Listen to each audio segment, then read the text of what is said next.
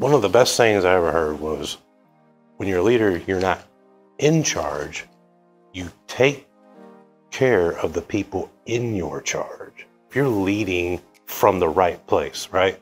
Taking care of the people that are in your charge. I'm responsible for them. I am responsible for all of them. And not just for them, but also to their families that are waiting on them to come home. So doing the bare minimum is never enough, and it will never be acceptable. Saving lives and keeping people in one piece is the number one priority. We don't get anything done anyway without the people. They're the ones that actually make it happen. Believing in them and the people that are executing the work, and knowing that you believe in them, giving them the rest that they need, giving them the time with their families, whatever the case might be, making sure that you are taking care of them and putting them first.